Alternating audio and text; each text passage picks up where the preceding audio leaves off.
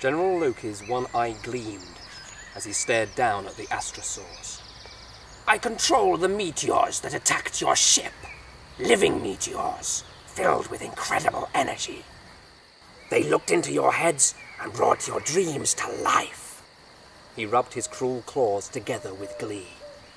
And now those dream creatures are coming to get you! Could it be true? Teggs murmured. Good dreams and bad dreams, all tangled up with real life? It's true, all right, Loki gloated. The meteor's powers have plunged you into a living nightmare, and there is nowhere to run. Suddenly, a loud thump echoed from around the corner. It sounded like a huge sack of slime had been thrown to the floor. Thump! There it was again, louder this time, followed by a throaty, bad-tempered roar. Wait a moment.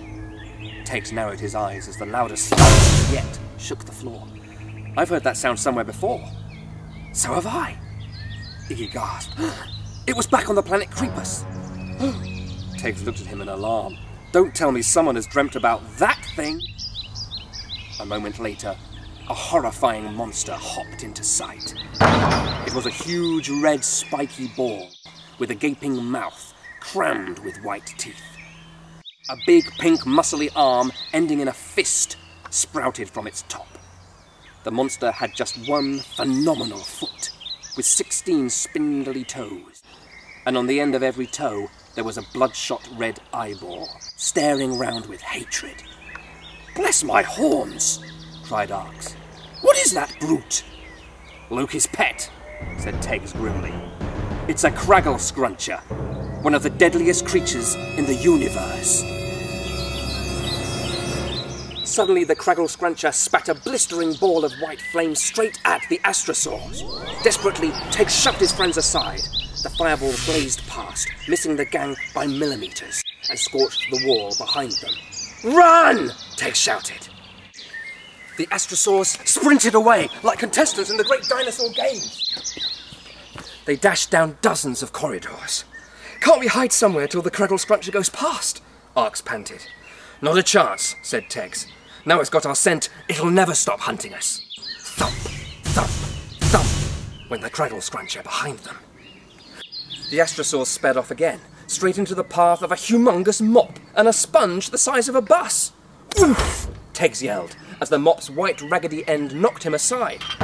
The sponge splashed him with water, and then both objects whizzed away out of sight.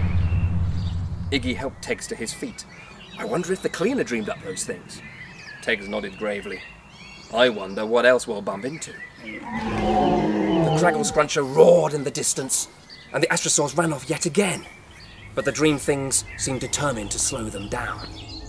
A fierce flock of butterflies made of newspaper flapped into their faces. A spotty pink squid tried to trip them with its tentacles. They even had to pick their way through a dense forest made out of smelly cheese. But as they rounded a corner, an enormous ball of squishy, quivering dung squelched into sight. Its black and brown bulk filled the corridor from floor to ceiling, and its stink poisoned the air. Great galaxies! Teggs clutched his throat as, without warning, the dung monster spat a huge pile of steaming dung at Arx and Gypsy. They jumped aside just in time. It will smother us all! Gypsy groaned. There's no way past! Thump! Thump! They could hear the craggle scruncher hopping up the stairs behind them. Ahead of them, the deadly dung ball rolled ever closer. Uh-oh. Arx swallowed hard. Now we're trapped!